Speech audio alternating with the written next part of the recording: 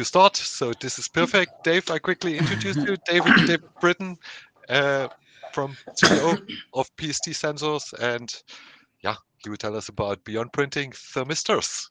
David, the stage is yours. Everything looks good. Okay, thank you. Just keep me up so that I stay on time.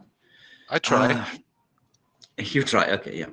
So yeah, thank you, Christoph. The title, as you said, is Beyond Printing Thermistors, and I am CTO of PST Sensors in South Africa and CEO of PST Sensors Europe Limited in the UK.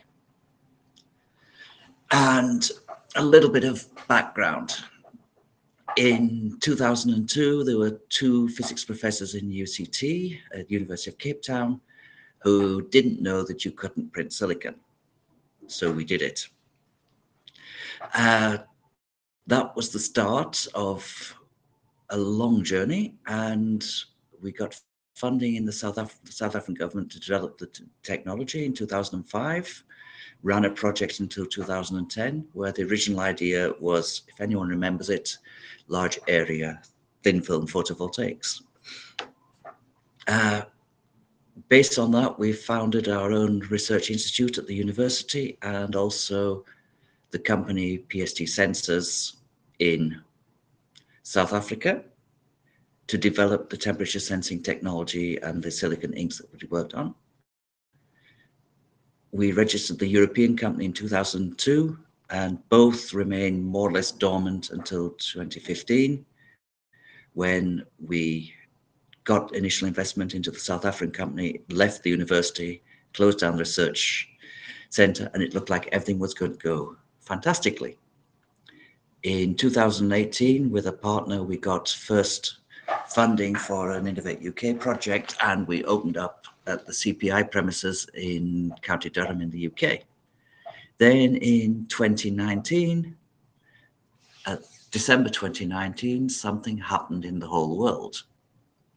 You might recognize that little thing in the center. And that basically killed off a lot of things until 2022.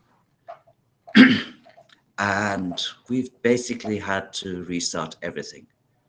So how we are now, in 2019, PST Sensors in South Africa was growing nicely. It had 12 employees, and we're now back down to 3.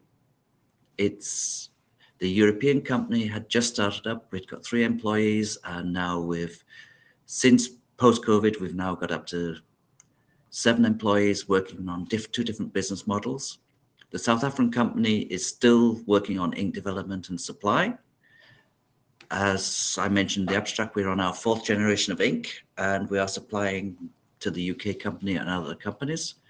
And it's still concentrating basically on the print-ex electronics development, doing proofs of concept, and with a former employee who's now moved to another South African university, we're still doing materials physics development as well, and looking at what the silicon material can actually do.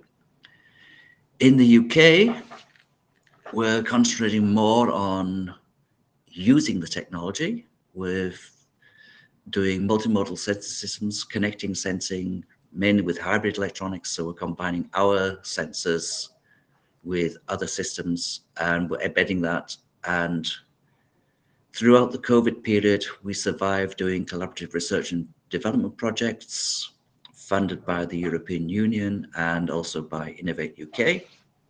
And we have 2 different websites.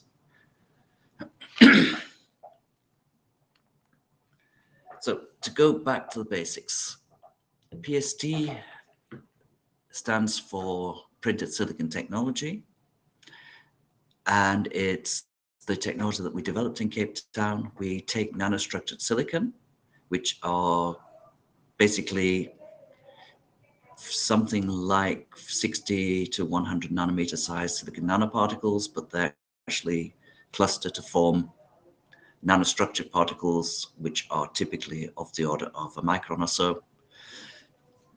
We mix that with binder and solvents to make a vehicle, and we turn that into a screen printing ink.